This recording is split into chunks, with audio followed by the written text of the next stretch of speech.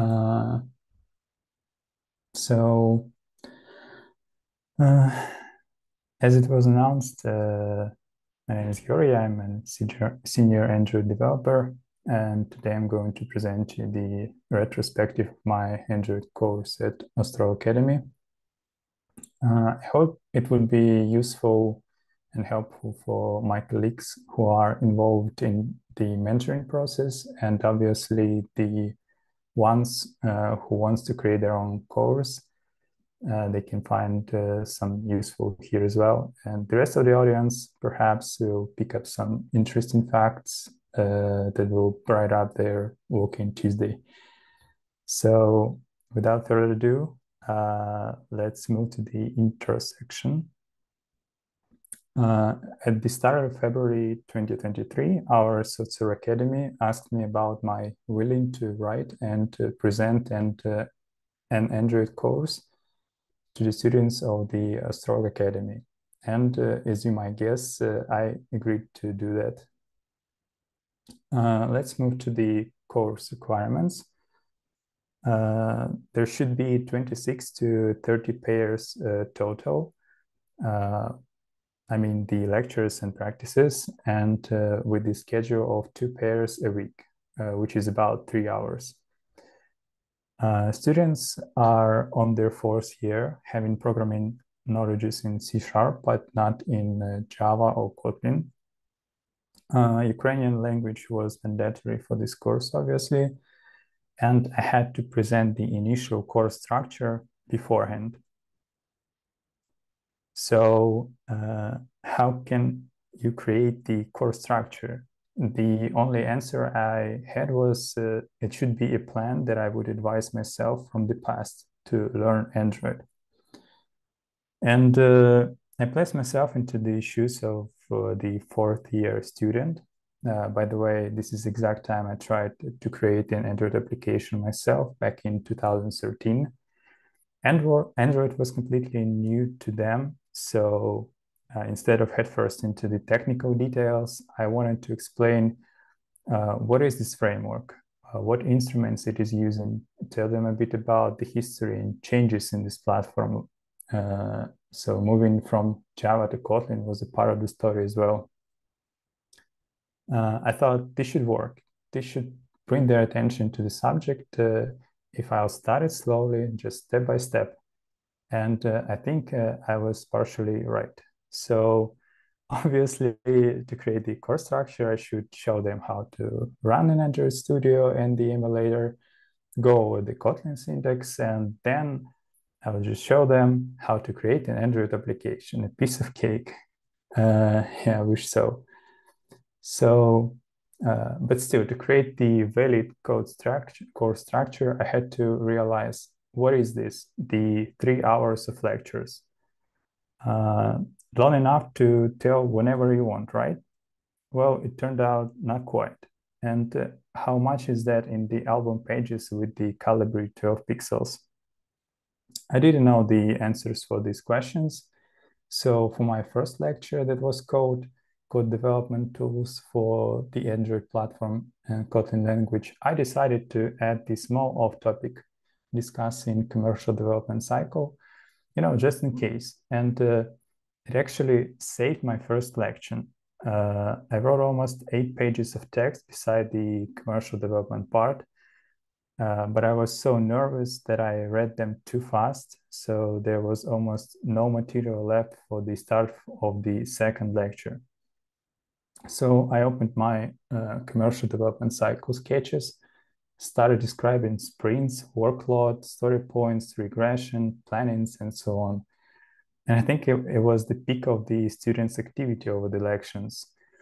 Some of them, yeah, I think it would be on the next slide. Some of them were already involved in the small teams or projects, and the other part didn't have a production experience at all.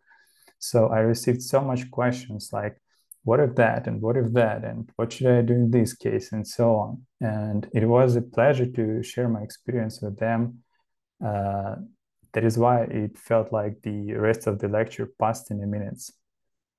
And just because of that, the 3 hours limitation for all the lectures and practices, the initial course structure that I presented before course started was modified after almost every lecture. Some items were added and some of them were moved to the scope of the next lecture, and some of them had to be removed completely. But I have to say that the final version looks much, much better to me. Second, please. Okay, so what is the final course structure, you might ask? And we have to cover one more slide and we're good to go. I ended up with 11 lectures and 3 practices, 3 hours each. Simple math will give you 42 hours of presenting the course only. The list of related documentation was added to the end of each lecture, and I also sent the lectures content as is to students, so it would help them with practices and the homework. Okay, moving on to the final course structure. Lecture number 1, introductory code development tools for the Android platform, Kotlin language, and commercial development cycle. As I mentioned previously, here I also talked about the fact that the legacy Java-based Android projects and libraries can be found to the modern days. So they would have to understand this code as well and do not be afraid of it in the first place. Lecture number 2, principles of object-oriented programming and Solid, their usage in Kotlin. This theme is applicable for all the object-oriented programming languages in some degree, so it should be useful for them in any case. Lecture number 3, collections in programming, their implementation in Java Kotlin. I told students that these are the questions that interviewers have a major chance to ask you about.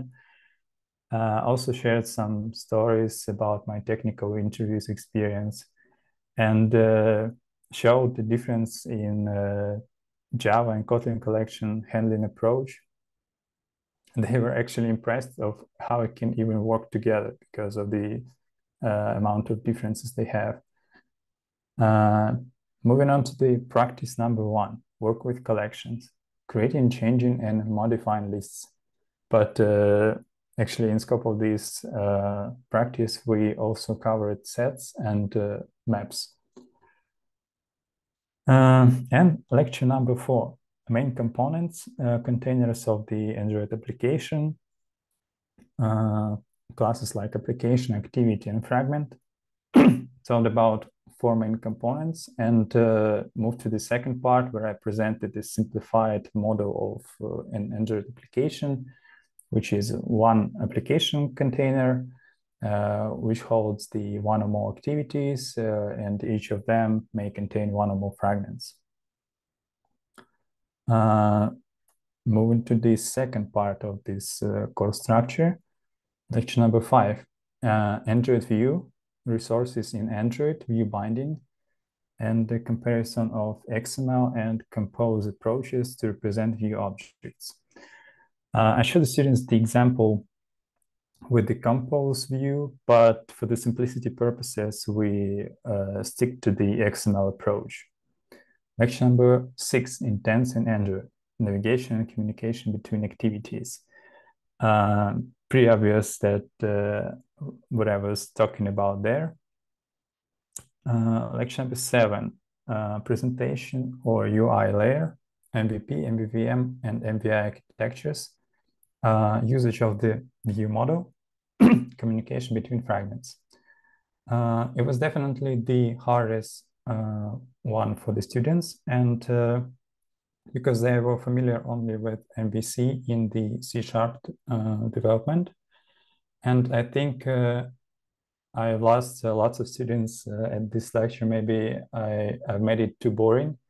I'm not sure though, but yeah, it was the pretty hard one. Moving to the practice number 2, creation of activity and fragment using resources in Android, pretty self-explanatory as well. Lecture number 8, multi-threading, Java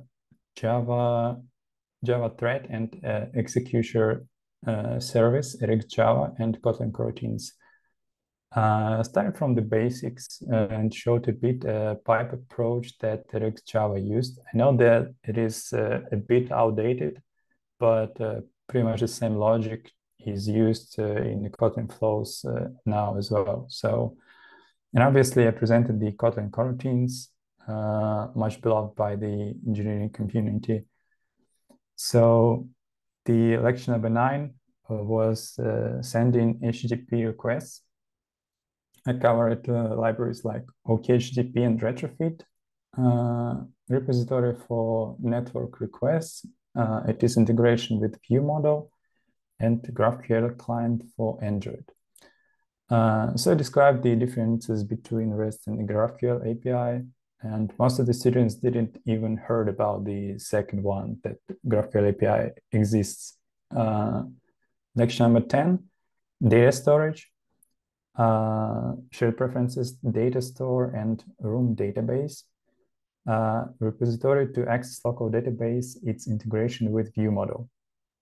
Almost the same logic that was used for the network part, but now applied to the local storage. Lecture number 11, implementation of recycler view, adapter, and view holder patterns, usage of glide to load images, the final lecture. And at this point, the students should have all the required knowledges to create and build a simple Android application. So to wrap this whole things up, I created the last practice, practice number 3, final project based on the MVVM architecture. And we did a case study with this project. This practice wrapping all things together in form of Android application that makes actual network calls and visualize JSON in form of the recycler view. And finally, we had the final test. It was a quick one with several questions for each of the students. So let's move to the homework section, because why not? There was also 5 homework tasks during this course. After each one, we spent some time on the next lecture discussing the results, questions they might occur, and issues they face during its implementation. And you can easily align those items with the lecture practices lists. And you're probably already know which the first one is to install an Android Studio and run a test project on the emulator. And of course, we ran into a couple of surprises during this process, like ones related to the virtualization options. So I had to create those kind of photos of the BIOS settings that will allow you to enable the secure virtual machine options, and pretty much the same for in case of the usage of Intel processors. So this screenshot is viable for the AMD processors. Yeah, next ones were pretty ordinary, but still required before writing any useful code. It would be the reading of additional documentation about main Kotlin syntaxes that we didn't cover on lectures, and read additional documentation about Kotlin collections in addition to the lecture materials. And now moving to the actual homework practices. So on the practice, we covered some collections and working with lists, sets, and maps. So as the homework, I asked to do some real easy tasks, like you were provided with the users lists and you have to filter them, create the copies, some modifications, and the fourth one was used to practice with sets or maybe maps. There were different ways of resolving these issues. And the final ones It was to create the same layout using practice the practice code from the GitHub repo. You can download it from the VCL's control system, yeah, and examine classes, resources, and try to create the same layout using the resources that this project has. So you can see this is the pretty complex layout. It has some backgrounds, title, subtitle, footer, and the main content is split by the divider. You have two images and one of them with the tint mode enabled. So this exercise shows that even though we have a limited amount of resources provided by the new project in Android Studio, we can still use them in learning purposes to create a pretty complex constraint layout. And of course, one of the requirements was that the layout hierarchy should be as flat as possible because it is essential for Android. Okay, moving on to the struggles I faced during the work on this whole course. First one is the workload. Each 3 hours lecture took about 3 hours to write it. First one took a bit more, and the latest ones took less, maybe because of the experience I got. The practice took even longer to prepare. So for me, splitting this time into pieces didn't work well because I was losing the point of the lecture. So the penalty in this case was the time to get back to this context. So ideally, you have to spend this preparation time at one go with a fresh head. So I could allow myself to do that only at the weekends. And also spending 3 hours every Monday to read these lectures for students was pretty time consuming, and it made my working day much longer because no one freed me from my regular duties on the project and work. The second one is the spread. After I finished teaching the first lecture, the first thought that came to my mind was, oh, there are 14 more. And at the start of this run, I didn't realize how time consuming it would be. But the more lectures I completed, the easier it felt. It is the marathon, not a sprint. Okay, I got it. The third one is the voice. After the first lecture read, I didn't want to speak at all till the end of the day. It gets better lecture after lecture though, but I didn't expect it would be a challenge and problem at the first place. And yeah, during this presentation, I'm facing this issue as well. The payment. To be fair, I knew all the below before accepting the proposal to create the course, but yeah, I received some from Ostroh Academy, but it obviously not included the time I spent to write these lectures, which is roughly a half of all time spent. And of course, the rates are the same as for other lectors in the academy, not your payment rates in the self-serve. And the self-serve academy is just a mediator between you and the Ostroh Academy, but I still received nice merch from there, and I will show it in the benefit section. No, that's the file, sorry. I don't see the, okay, maybe I missed one. So one of the issues was also the attendance. This course was the facultative, but and that is why I didn't expect 100% of the people to join the lections in the first place. But I had to say though that the attendance percentage decreased with every difficult lecture passed, but increased a bit with each practice. which is not very inspiring to continue this teaching process, but at the end of the day, you have to complete what you started. So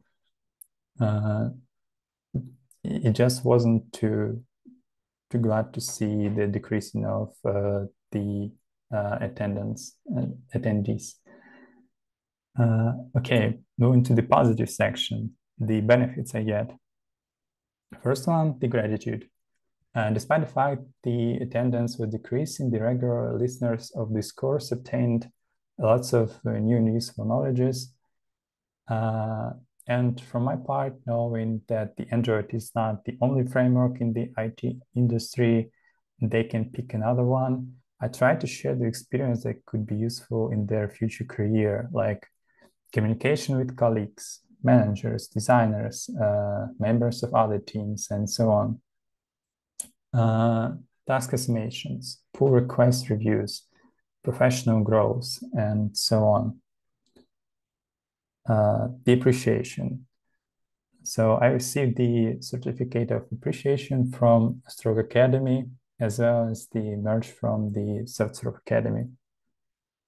You see, it's the hoodie, and here, let me move the videos. It's a thermal cup as well. A small one, but pretty useful in some cases.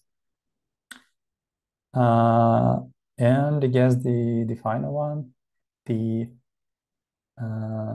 pride, the feeling that you've independently managed a vast amount of work that was completely new for yourself, that you've grown a bit in your own eyes, and maybe the most important one, that perhaps you've been able to show one of the students the past that you've took almost 10 years ago, the past that changed your life for the very best.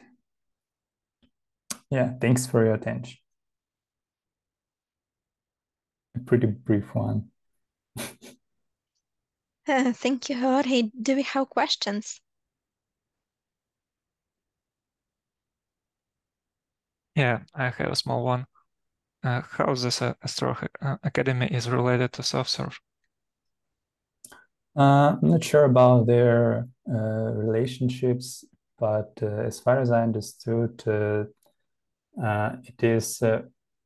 it's not the first case of this practice, and they asked to perform some courses from time to time, but the Android was the first one. I believe the last year was some kind of cross-platform course that was presented to the students.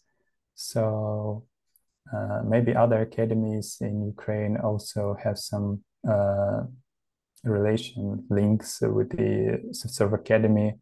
So they will give a chance to developers to present and create the course. I hope I answered your question. Thank you. Are there any other questions?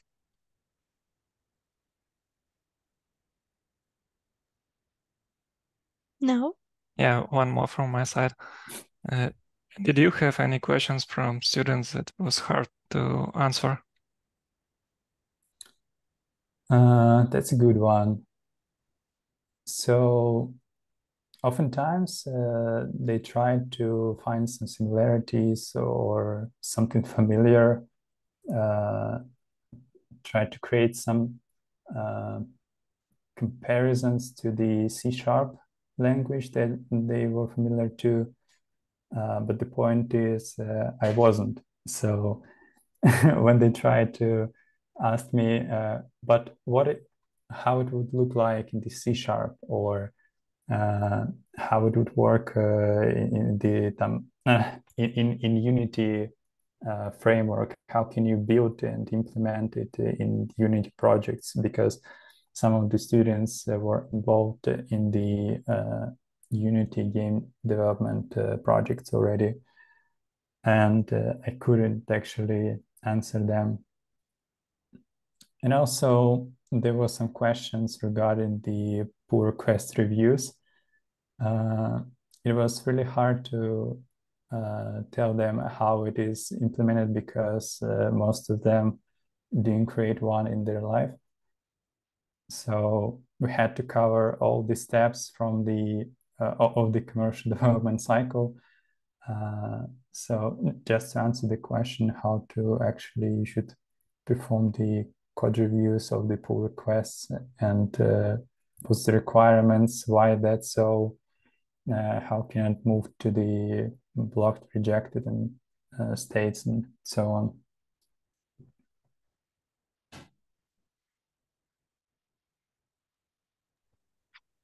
Thank you, Heorhii, for your openness. Does anybody want to ask any other questions? Yeah, I have a small one. So, Heorhii, looking back at this experience, would you like to repeat it in future? I would say no. I think the one time is good enough. Just because, as I said, it requires so much time of your own, and yeah, it might sound a bit selfish, but if it would be well paid, as it well deserve as your average rate, it's not even like your overdues or something like that, but just with the regular rates, it would be much more inspiring, I would say. But in the current state, it's a good experience for one time. But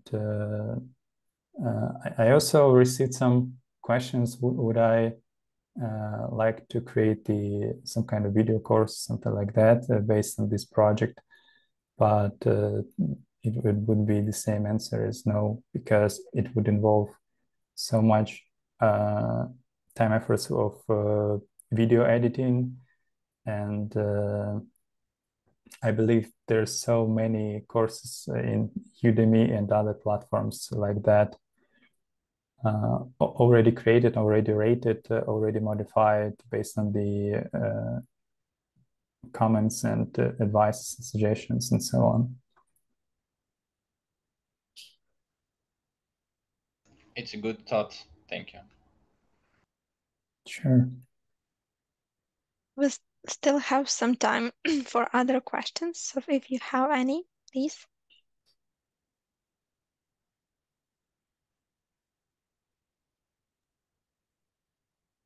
George, how many students did you have on average on your lectures? The whole amount of the students was 14, I believe. But the first lecture was 12 students, and till the last one, it was about 6, I believe. So the number was decreasing, as I said, with the difficult lectures. But I saw the interests of the students when it comes to practice. When I'm trying to explain, when I'm trying to ask them to do something during these practices, and they would try to argue with each other and proposing better solutions. It was nice to watch even and to be a part of it.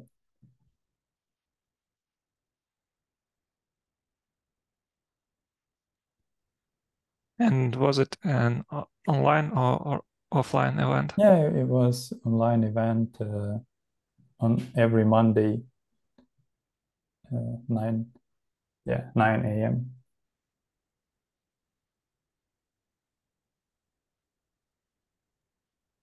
Thank you, George.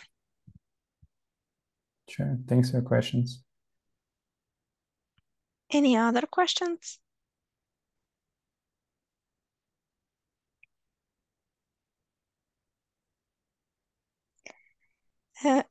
If no, I think that we can all, Heorhii, thank you for your performance, for sharing your experience.